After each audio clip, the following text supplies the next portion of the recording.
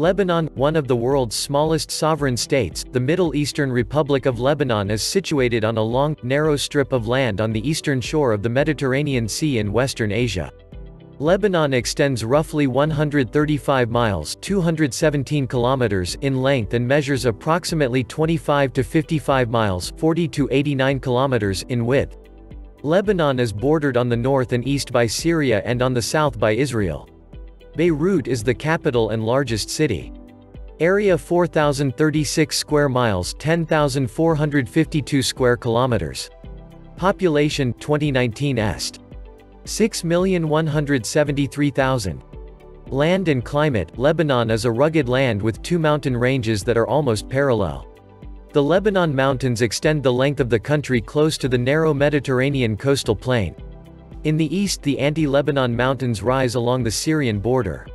Between the two mountain ranges lies the high, fertile Bekaa Valley. The valley receives water from Lebanon's chief river, the Litani. The Litani flows southward, then abruptly turns westward, runs through a deep gorge in the Lebanon Mountains, and empties into the Mediterranean Sea. Lebanon's Mediterranean coast has warm, dry summers and mild, rainy winters. Summers in the Bekaa Valley are hot and dry, and winters are cool. During winter, high winds and heavy rains and snows lash the mountains, particularly the western slopes. Plant life in Lebanon varies with altitude and climate. Large groves of orange and olive trees thrive in the rich coastal soil, and farmers also grow bananas, figs, grapes, and other fruits there. Apples and potatoes are raised in the foothills. The Bekaa Valley is an equally rich farming region, producing tobacco, vegetables, cotton, grains, and mulberries. In the mountains, much of the soil is barren. Erosion has destroyed almost all the natural vegetation, leaving only scattered bush and scrub. The cedars for which Lebanon is famous remain only in protected groves.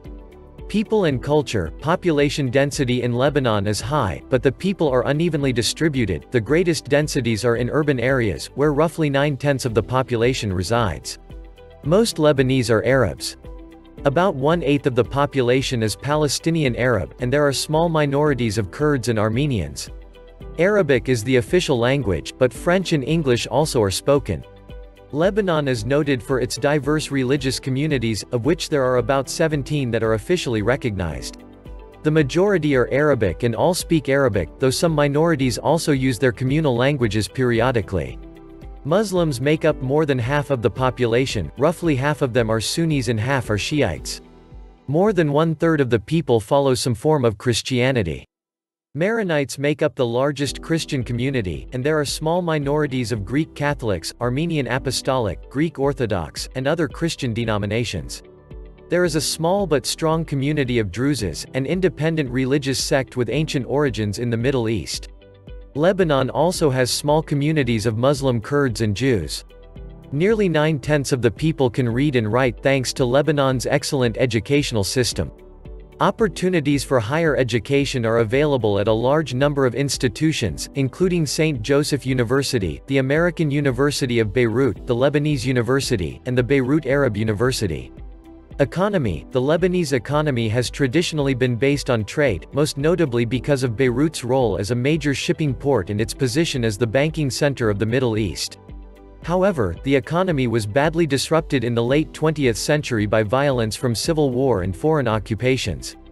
In 1993, the Lebanese government implemented a $20 billion reconstruction program aimed at infrastructure and economic repair. Services now form the largest economic sector, employing most of the labor force. Industry is also important. Key products include cement, food products, wood products, and textiles. Agriculture is a relatively small though vital sector. Much of Lebanon's transportation network was badly damaged during the Civil War. Large-scale repairs begun in the 1990s restored many roads, though the rail system remains largely unusable. There are ports at several coastal cities, and international air service is available at Beirut. Government. Lebanon is a multi-party republic. Its constitution was adopted in 1926 and was subsequently amended several times. It provides for a one-house parliament, the National Assembly, formerly the Chamber of Deputies, composed of members elected by popular vote for 4-year terms. Distribution of parliamentary seats is accorded along sectarian lines. A 1989 agreement called for an equal number of Christian and Muslim assembly members, replacing the earlier ratio that favored Christians. By unwritten convention, selection of the executive branch of the government also is based on religion. The assembly elects a president, who must be a Maronite Christian, to serve for 6 years. He in turn appoints a Sunni Muslim prime minister. The legislature chooses a Shiite as Speaker of the Assembly.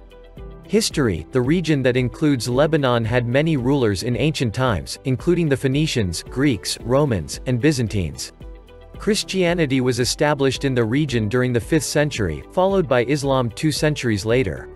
For many centuries the mountainous terrain prevented conquerors from completely subjugating the people, and the region became a refuge for persecuted minorities. The Maronites established themselves in the north, and the Druzes found shelter in the south. Little friction occurred between the two communities until the 19th century. Peasant revolts against landowners then turned into wars between the Druzes and Maronites, and by 1860 thousands had been killed. The Turkish sultans of the Ottoman Empire, who conquered the region in the 16th century, assisted the Druzes and Muslims. The Maronites looked to France and the West for support. After Turkey's defeat in World War I, France received a mandate from the League of Nations to prepare the region for eventual independence. Lebanon was carved out of Greater Syria and became the only state in the Middle East with a Christian majority. After the fall of France in 1940, the Free French government agreed to end the mandate. Lebanon became independent in 1943. A period of brief prosperity and relative freedom followed. However, the emergence of an Arab nationalist movement, the birth of Israel in 1948, and inequality among Lebanese factions led to widespread unrest. In 1958, discontented religious groups revolted against the government. The insurrection was put down with the aid of United States troops. In 1970, the Palestine Liberation Organization (PLO) transferred its headquarters to Lebanon after it had been expelled from Jordan. Palestinian guerrillas launched attacks on Israel, and in response the Lebanese government tried to curb the PLO's military activities. The violent situation, together with Muslim demands for more power in the government, led to civil war between Muslims and Christians in 1975. About 60,000 Lebanese were killed during the first 2 years of the war.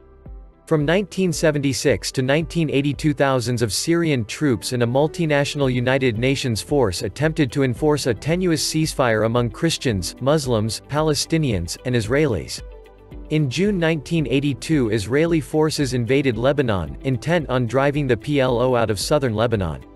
About 14,600 troops of the PLO withdrew from Beirut in August. With the retirement of President Elias Sarkis, the 1982 election was won by Christian, Phalangist, militia leader Bashir Gemayel. He was killed later that year when a bomb exploded in the Phalangist headquarters. The assassination brought an immediate advance by Israeli forces into Beirut. The next day, a Lebanese Christian militia massacred some 600 Palestinian civilians in Beirut refugee camps that were under Israeli control. A multinational peacekeeping force of largely French, Italian, and American troops was sent to Beirut. Gemayel's brother, Amin, was elected to the presidency at the end of September. In May 1983, Lebanon and Israel signed an agreement calling for the withdrawal of Israeli and Syrian troops from the country. Syria rejected the plan, however. By midsummer, Lebanon was in chaos, with battles raging between various factions. In September, Israel redeployed its troops into southern Lebanon. The Syrian-backed Druzes then launched an offensive into the areas that had been vacated by the Israelis. In February 1984, the multinational peacekeeping forces began leaving Beirut. Israeli troops began their withdrawal from southern Lebanon in 1985, remaining only at the Lebanon-Israel border and leaving Lebanon divided between warring factions. Prime Minister Rashid Karami was assassinated in June 1987 when a bomb exploded aboard his military helicopter. Selim al-Hass was named acting prime minister. Amin Gemayel's term of office ended in 1988, and the National Assembly failed to elect a new president. Gemayel appointed an interim military government, headed by Michel Aoun.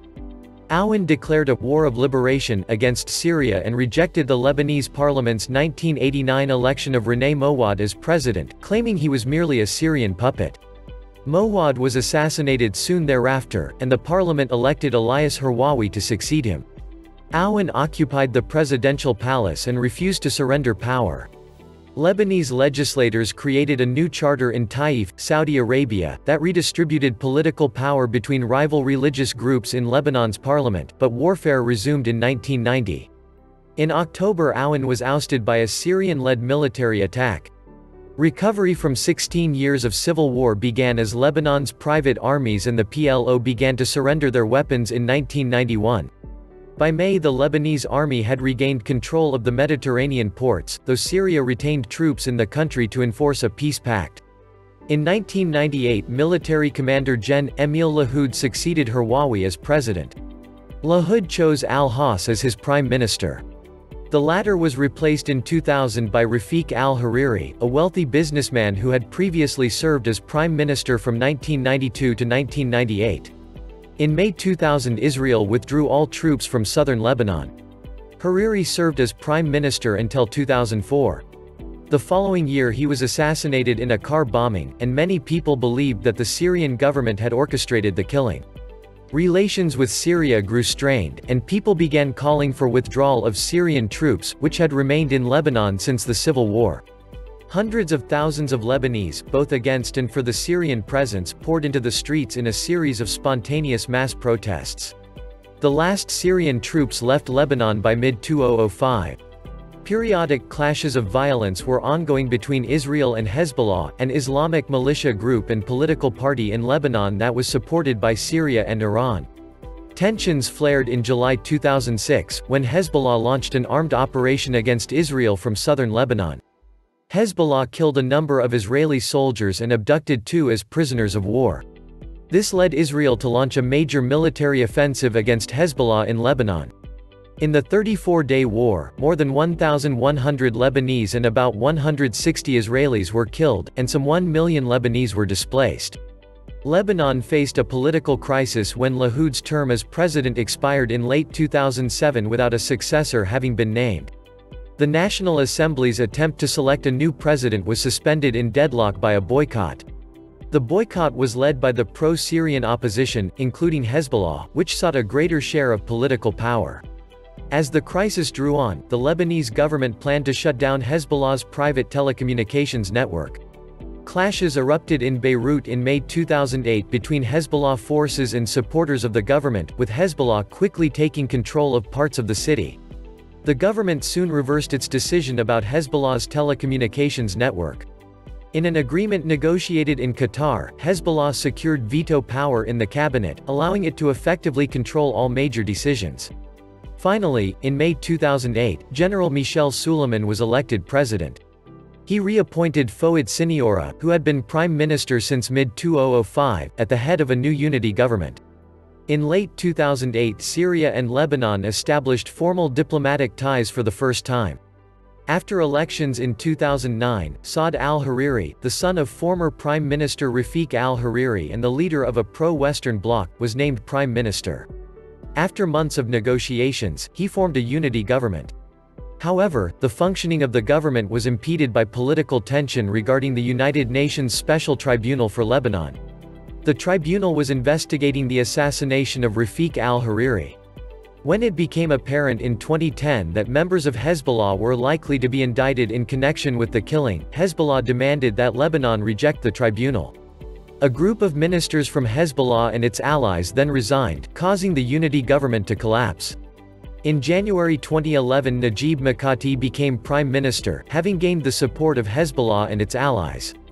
In June 2011, the UN tribunal issued arrest warrants for 4 suspects in the killing of Rafik al-Hariri, who were identified by Lebanese officials as Hezbollah commanders and operatives.